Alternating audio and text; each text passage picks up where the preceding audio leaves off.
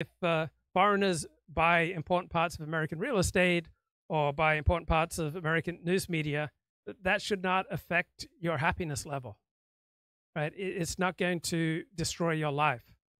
It's not going to demoralize you.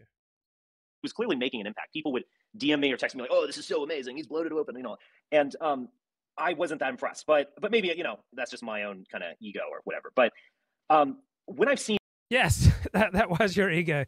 Richard is not impressed by anyone else who competes with him for attention. Mike Benz afterward, and I have watched a dozen or so videos of him talking about censorship. I've noticed this consistent theme, and that is to poo-poo notions of Russian collusion or foreign actors and focus in on it's the government and these. Well, that's a reaction to the mainstream media, essentially either explicitly or implicitly, either esoterically or exoterically, esoteric meaning hidden, exoteric meaning blatant and obvious, saying that Russia hacked the 2016 election and that Russia was responsible for the election of Donald Trump. Now, there's absolutely no evidence that Russia was responsible for the election of Donald Trump.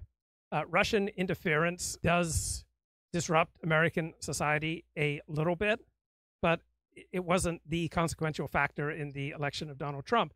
So those who poo-poo Russian influence are doing it against the overwhelming media message for the first 3 years of the Trump presidency that the 2016 election was substantially tainted by Russian interference.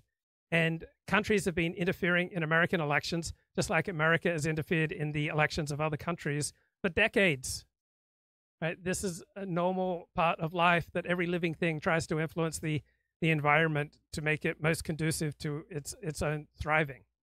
So Russian interference in America, all right, Russian bots in social media do have a somewhat disruptive effect, right? Do have a negative effect, right? Do probably exacerbate divisions among Americans, but it's not decisive. It's not one of the top 20 problems that this country faces. Blue-haired SJWs on Twitter or whatever who are trying to restrict the free speech of conservatives. Now, look, I think to be fair, I think that's happening to some degree. I bet there is no doubt, things have changed at X or Twitter, but there's no doubt that there was a kind of biased monitoring. And if someone made a joke about transsexuals, he was kicked.